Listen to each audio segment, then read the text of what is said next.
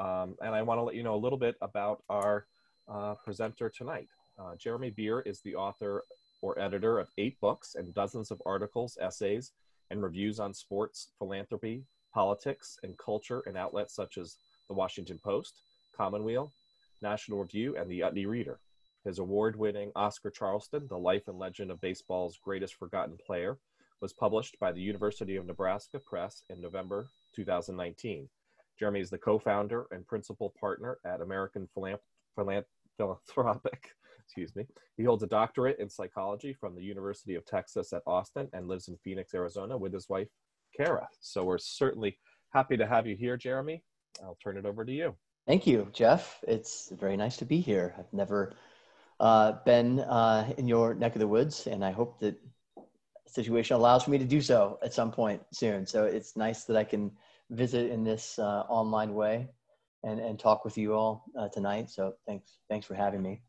I'll tell you a little bit about Oscar Charleston and why I think he is worthy of being remembered, and then take questions. I don't think I'll talk for more than 30 minutes. I'll certainly try not to, especially since I'm just going to be talking sort of into the void here with all of you muted. But we should have plenty of time for questions, and I'm happy to answer anything I can. The big thing I would have you take away from this talk is that history is an unjust judge. That's not just true of Oscar Charleston, it's true of a lot of people. There are many unjustly neglected figures, not just from the world of baseball or sports, but from all walks of life that await to be rediscovered and have been forgotten without just cause. Charleston, for his part, may have put together the greatest resume in baseball history, overall resume in baseball history. I'll try to defend that claim in tonight's talk. Certainly one of the greatest careers in the history of American sport, and he is all but entirely forgotten. If you didn't know his name before this talk, you're not alone. So I'll end by giving my thoughts on why that may have happened. But I'll begin just by giving you a little bit of basic background in history, just a quick thumbnail of Charleston's life, and then talk about why I think he has potentially the greatest resume in baseball history. Oscar Charleston was born in Indianapolis on October 14th, 1896. His family was large and poor. He had 9 brothers and sisters who survived childhood. They moved to a new rented house just about every year. And now I'm going to share my screen. I have a few pictures to share with you here tonight, so you don't just have to look at me the whole time. So give me 1 second.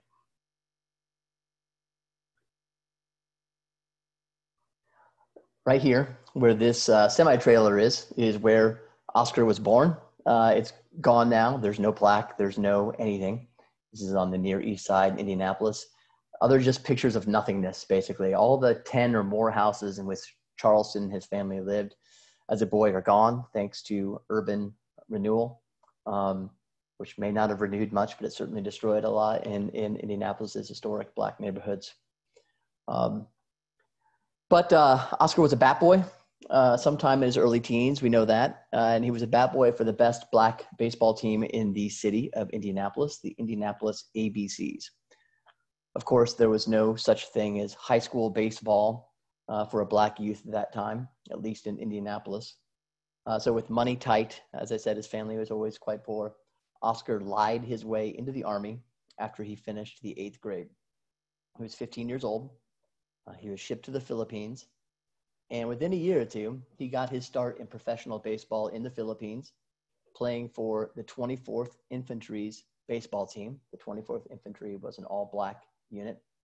And they were admitted into the Manila League. It's a semi-pro league in Manila, in the Philippines, equivalent to sort of like a low-A minor league team today. And Oscar played on that team. That's where he got his start. There were 2 all-white teams. There was a all-native Filipino team and the 24th Infantry team. And he and another man on his team named Wilbur Rogan, who went on to be known as Bullet Joe Rogan. There were 2 future Hall of Famers on that 24th Infantry team. So he got to start there in 1914, and he actually played for an all-star team that was integrated then in 1914 in the Philippines. So 34 years before Jackie Robinson integrated the majors, Oscar Charleston was playing for an integrated baseball team in the Philippines. When he got his discharge in 1915, he headed home to Indianapolis, got a tryout with the ABCs, made the team, and was a star within just a couple of years. He moved around quite a bit in the Negro Leagues over the next 20 plus years, and I'll just show you some pictures here of him with various teams. Here he is with the Indianapolis ABCs as a very young man. And over on the side here, which I can't quite get to because this is Oscar right here with the Homestead Grays. To look myself. Here he is with the teammate on the Harrisburg Giants later. Here he is in Cuba with the famous team, the Santa Clara Leopardos. He played throughout the 1920s. He played every winter in Cuba on some very famous teams. Also played for the Pittsburgh Crawfords and a few other teams as well. That says a lot about the Negro Leagues right there, and I can explain why there was so much fluid player movement if anybody's interested. As his playing days wound down in the late 1930s, he devoted himself to managing. Every year except two, from that time until his death in 1954, he coached, managed, or umpired in the Negro Leagues. And in 1976, he was inducted into the National Baseball Hall of Fame in Cooperstown. But I'm here to tell you, he isn't just a Hall of Famer. He belongs in the elitist of the elite circles of the Hall of Fame. Because as I said, he may have had baseball's best overall resume. So why do I say that? There are four reasons I would give you.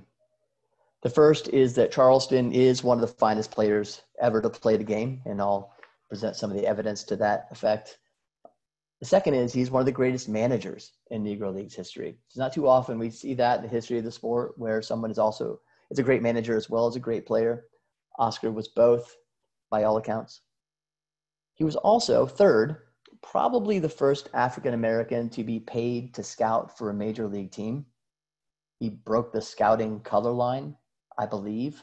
No one had ever really kind of made that claim before. I've been making it. No one has corrected me, so I'm going to keep making it until somebody presents evidence to the contrary. And fourth, of course, he did all of this while competing under the exceptionally difficult circumstances and conditions of Jim Crow America, segregation. And his toughness and his success made him very, very popular and gave hope and pride to millions of Black Americans during his career. So let me elaborate a little on each of these reasons before I end by giving a few reasons why Charleston has been so forgotten. The finest player claim.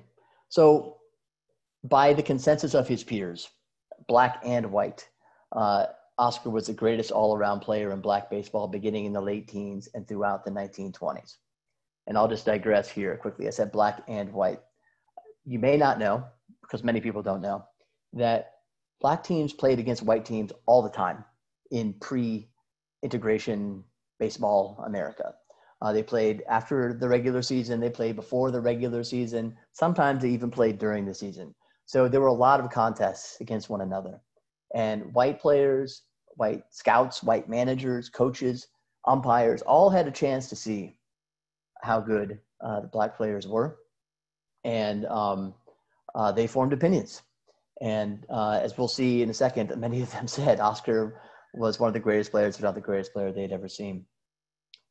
Charleston was what would be called today a five-tool player, if you've ever heard that phrase, which means he could hit for average, he could hit for power, he could run, he could field, and he could throw. He could do all of those things very well, but especially the first four.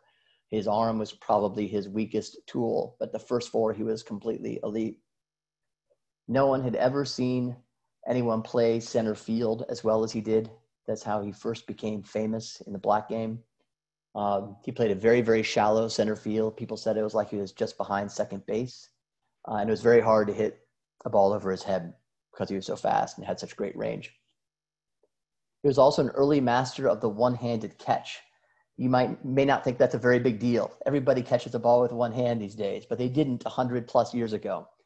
Why is that? Because their mitts weren't like this. They were like this, just as big as your hand, right? With no padding, or very little padding. Oscar had incredibly strong hands and was very, very athletic. So one of the things that's commented on all the time in the press is how he caught the ball one-handed. This was considered quite amazing.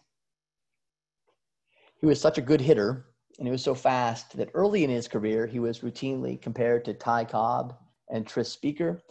This was about the highest praise that the sports press at the time could confer on anyone.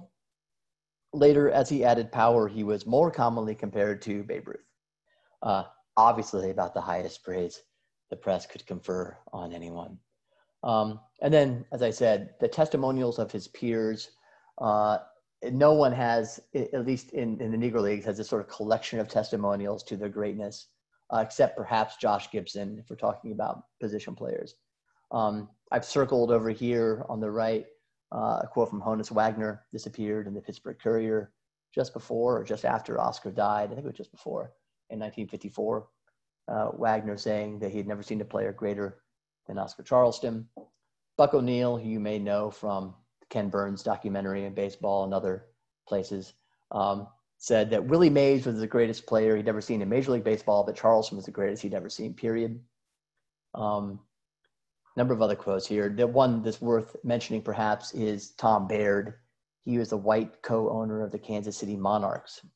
It turns out that Tom Baird was a member of the Ku Klux Klan.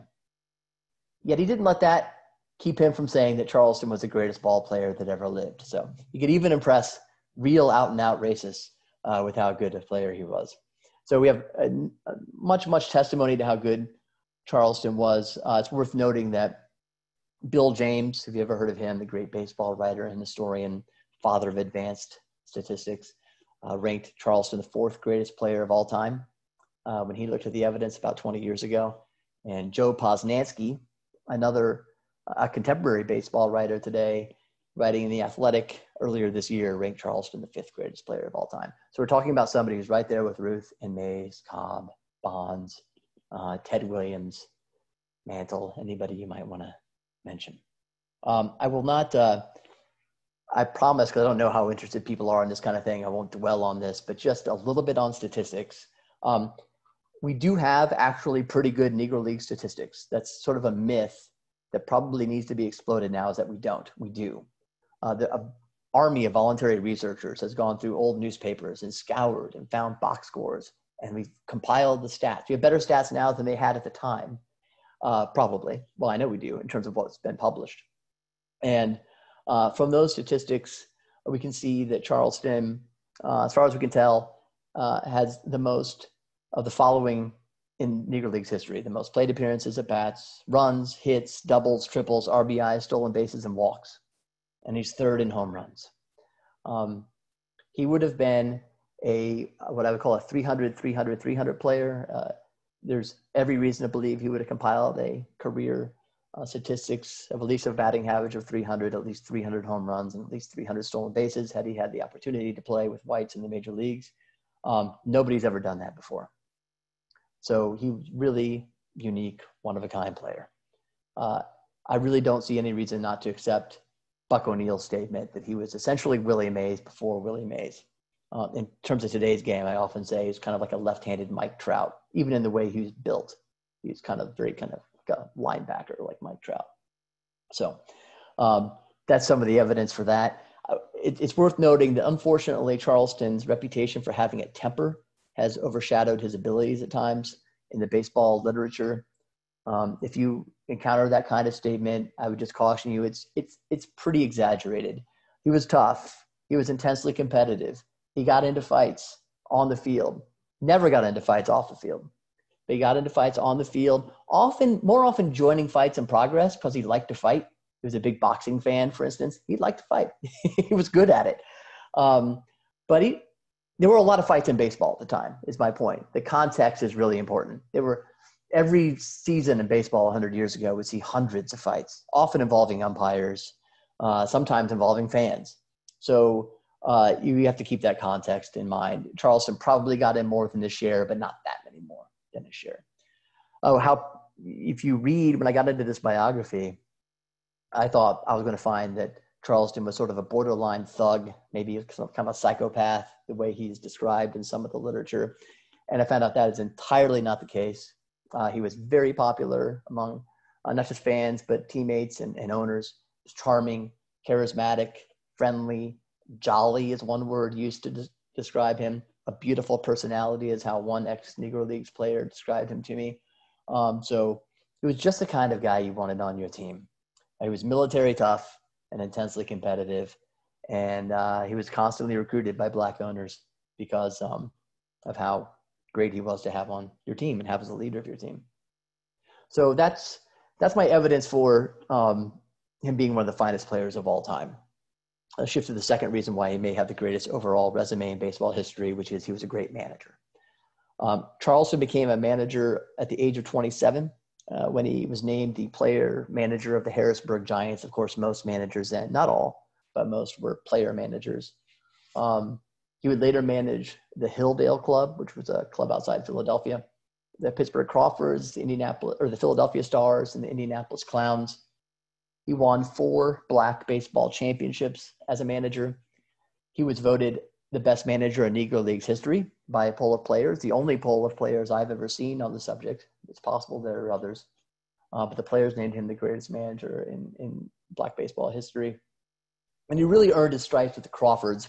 That's a team he's most associated with, based in Pittsburgh, a team that Oscar really built almost from scratch with Gus Greenlee's money. Gus Greenlee was the owner of the team. Satchel Paige, Josh Gibson, Cool Papa Bell, Judy Johnson, Judd Wilson. Those are all Hall of Fame players, as it turned out, were on the Crawfords, as well as many other talented players. Charleston really formed them into a team. He was credited with the players on that team for forming them into a true team and led them to several championships. It's worth noting that anyone who had the task of managing Satchel Paige earned his pay. If you know anything about Paige, he wasn't the easiest guy to manage. He had a reputation for being somewhat unreliable in terms of showing up for games and that sort of thing and jumping contracts. He and Charleston had diametrically opposed personalities, and it wore on Charleston after a while. But one of the coolest things I discovered from 1942 to 1944, Charleston played for and managed an integrated baseball team. This is for the players on the team right here. Of course, Charleston is in front significantly in this picture that appeared in the Black Philadelphia Press, and that Charleston pasted into his own scrapbook and photo album. He was very proud of this, I think. This team represented the Quartermaster Depot in Philadelphia during World War II. That's where Charleston worked during the war. And they played in the semi-pro Industrial League in Philadelphia. Organized baseball so-called organized baseball, wouldn't get its first black manager until 1967, and that was in the minor leagues in Batavia, New York. So this is 25 years before that. How many other African Americans had managed an integrated team in America before 1942? I don't know of any. It's possible that there were some, but this is yet another way in which Charleston was a pioneer in the game. Third reason why Charleston may have compiled the best overall resume in baseball history was he may have been the first black scout, as I said before. So I have to tell you a little bit of story about this to make clear what happened. Something called the United States League was formed in 1945. Gus Greenlee, who I mentioned earlier, the owner of the Crawfords back in the 30s, wanted to get back into the game. He thought he could compete and wanted to compete for various personal reasons against the Negro National League and the Negro American League. And so his idea was to form a new league and to put teams in all the teams to play in major league stadiums. They played a bigger schedule, and he had all these ways he was going to make black baseball better. It struck people as sort of a weird idea in 1945 because it was clear the integration was or should be right around the corner. But he went forward, and here's Oscar signing his contract to sign in the league. Branch Rickey gets involved. The leaders of the United States League go to Rickey in Brooklyn, and they ask if they can place a team in Brooklyn, and would he be involved with the league somehow? And he says yes, because Rickey sees two advantages. One is money was never far from Rickey's mind, and if he could rent out Ebbets Field for Negro Leagues games while the Dodgers were out of town, that was just great. Yeah, why let your asset sit unused. That's the way Ricky thought. But the second reason was he was in the midst of trying to sign black players for the Dodgers. As we know, Jackie Robinson signed in 1945, late 1945. And he had a problem. His scouts couldn't really get into Negro Leagues games without drawing attention to themselves. And he didn't want to draw attention to his plan to sign black players for the Dodgers. So if he had a team in Brooklyn playing at Ebbets Field that he kind of had a stake in, they were called the Brooklyn Brown Dodgers, then his scouts had an excuse to be out looking at Negro Leagues players because they could be scouting them for the Brown Dodgers rather than the white Major League Dodgers. So he brings Charleston up to manage the Brooklyn Brown Dodgers, and here is Oscar in his Dodgers uniform. You can see they're exactly the same as the Major League Dodgers uniforms. They're almost exactly the same. I don't know if there was about the hats. I've always been curious about that. So Charleston then works as a scout for him. The idea was for him to manage the team, but to work as a scout, which we know from Clyde Sukeforth, who was the lead scout for the Brooklyn Dodgers.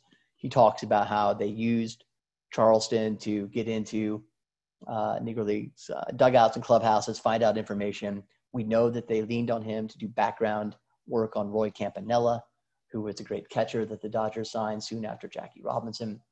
And it's also likely that Charleston was involved in the signing of other players.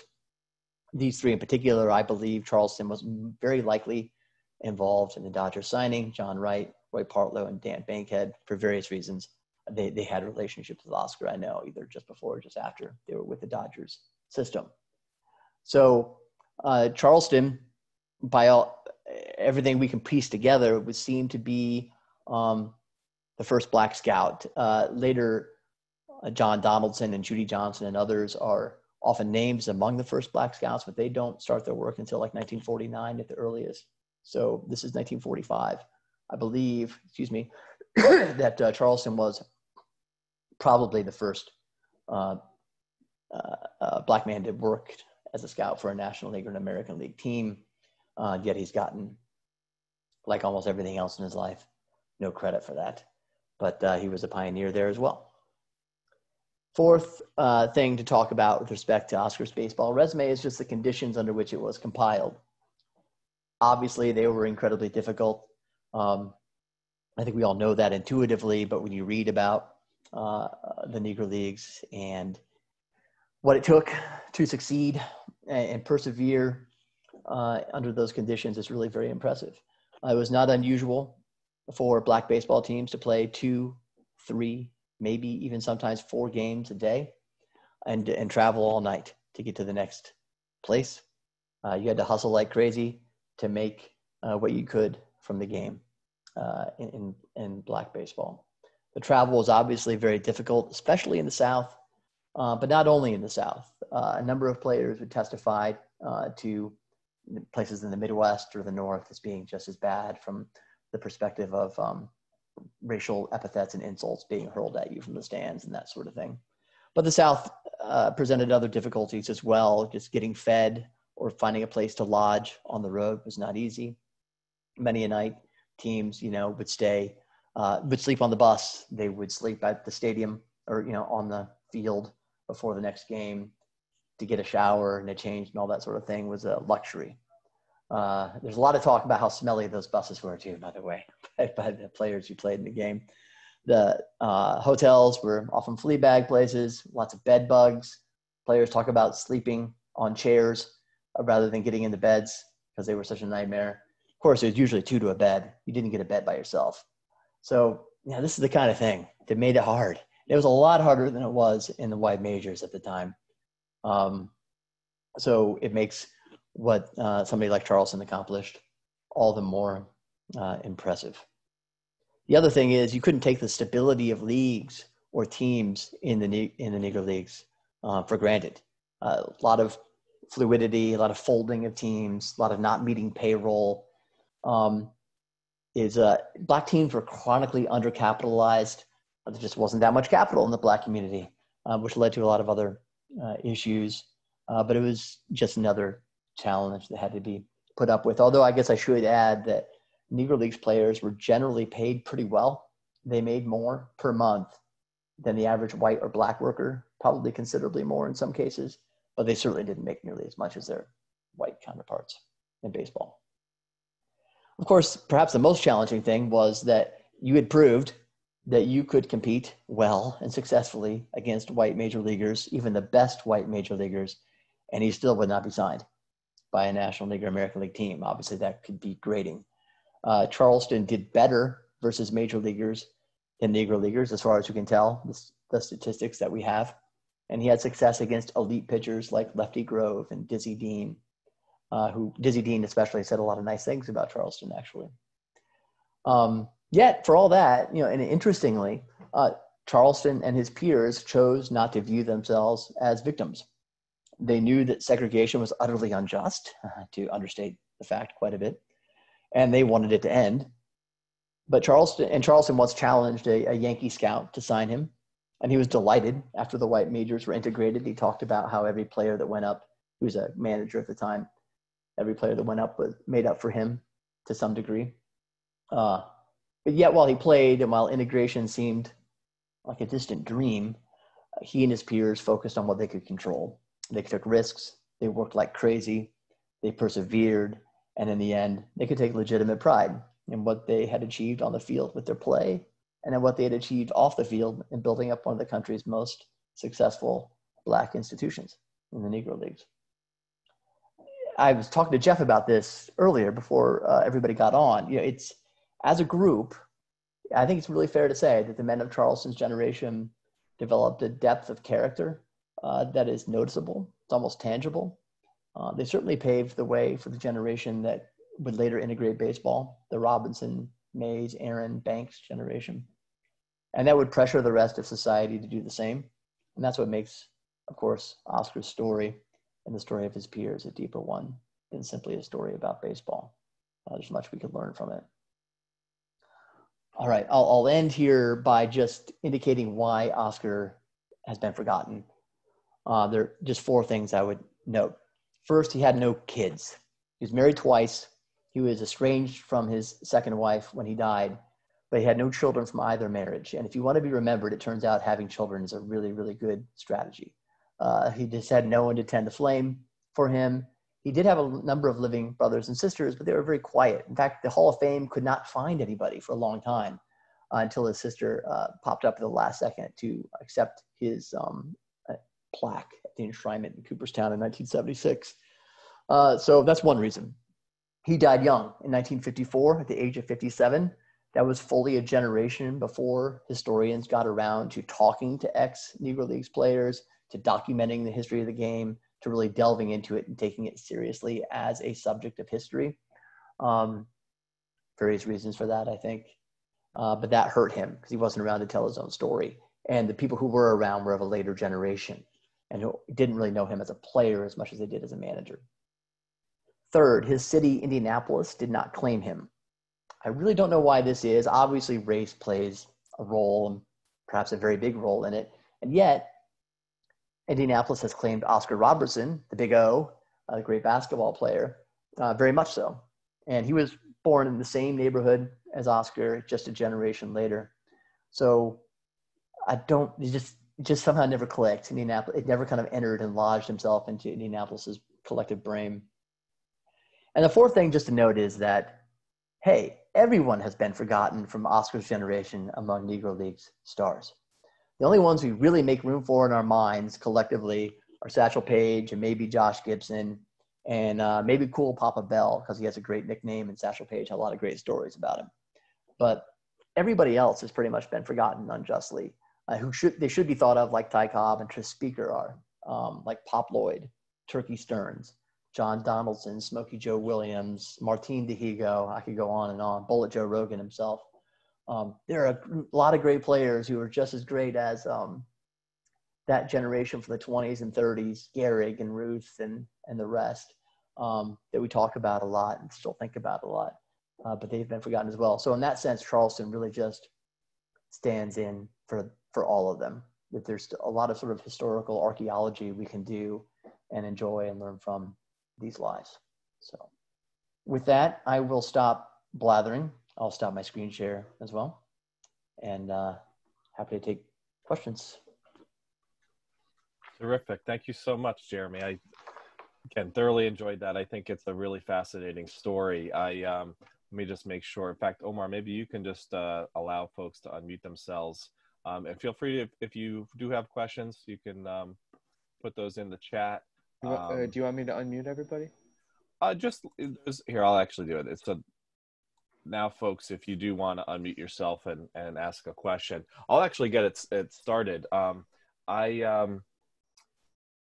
struck by the fact that obviously one of the common criticisms of history is that it's written by the victors, that that we're not always getting obviously the full true story of history. Right. And I'm curious how you came upon this subject and discovered it, one that had yet to be told, and what that was like in terms of how did you track down the sources, and just generally like that. That's a unique kind of, oftentimes there's subjects that have been covered in one way or another, and now there's a new take on it or new information. Right. This almost seems like it was, undiscovered. Yeah, no, good question. I mean, I would start by saying God bless Bill James. He has a book. It's called the Bill James Historical Baseball Abstract. I think I have that right. And that's where he gives his top 100 players of all time. And I was just reading through that. This must have been 10 years ago. And, number 1 was Ruth of all time. I think 2 was Honus Wagner. I think I have that right. Number 3 is Willie Mays. And number 4 was Oscar Charleston. I was like, who the hell is Oscar Charleston? I've never heard of him. How is that possible? I thought I was a baseball fan. So that's what got me started, Jeff, on this sort of journey. And then, so you do a little Googling around, and I discovered Oscar Charleston is from Indianapolis, and I'm from Indiana. Oh, he's a fellow Hoosier, so this made me even more interested, and also kind of pissed off that I didn't know who he was, because my friends and I would sit around, who are the greatest basketball players of all time from Indiana? Who are the greatest athletes, whatever? And he just wasn't on our radar. So that's what got me interested. And then how can you do it? And this is, I think, answers the second part of your question, which is essentially why hadn't this been done? It's easier to write a biography like this now than it would have been even 10 years ago, and certainly 20 years ago, because all the newspapers have been digitized. So much of this information, you can piece together Oscar's life by going through the Chicago Defender, the Pittsburgh Courier, the New York Amsterdam News, all the great papers of the Black press, as well as the white press, which actually did cover the Negro Leagues to some extent in certain cities, and all the random pieces of that, in the Joplin News in Missouri, where you find out he was in the hospital or whatever. So you could have done that without going to 800 microfilm, archives before. So the digitization really makes this possible. I can say that for technology. That and the statistics being more available and so much better, and having confidence that they're helping you tell the story. I think you can do more of this now than you could have 20 years ago, I guess is the way I'd say it. It's easier to write this biography now than it would have been the day Oscar died. I think it's interesting that you give some credit there to Bill James. And I was struck by that fact in just the intro part of the book that I've read so far, in that he took the kind of baseball world, he sort of threw them for a loop, because he was basically looking at rating baseball players with his own set of formulas, system, his own system, and it upended the kind of historically popular rating system, so that it really did focus on who helped their teams win the most. Right. That was kind of almost the bottom line. He would look at the statistics in that way, and I think it illustrates just what you pointed out, which is that Oscar Charleston was that he fit that description.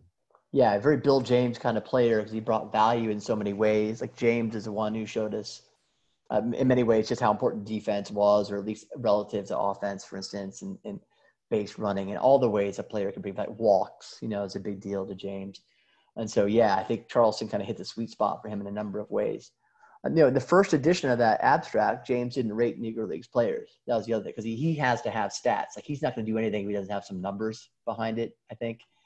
But by the time he did the second edition, he thought he had good enough statistics to rate players. And, he immediately cross-examines himself in that book. He's like, am I being sentimental? Am I being politically correct? He wouldn't want anybody to think he was being those things. That's very much not James.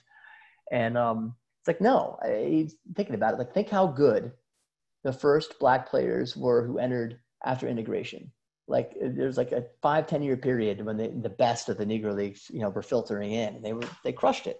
Like, so why wouldn't we believe that before 1947, there were as many, proportionally as many good players in the Negro Leagues as there were in the white majors? So I think he makes a very strong case that just a purely as rational and objective as you can be, the very best Negro Leagues players should be rated very highly, and Charleston's probably the best of those, of that group.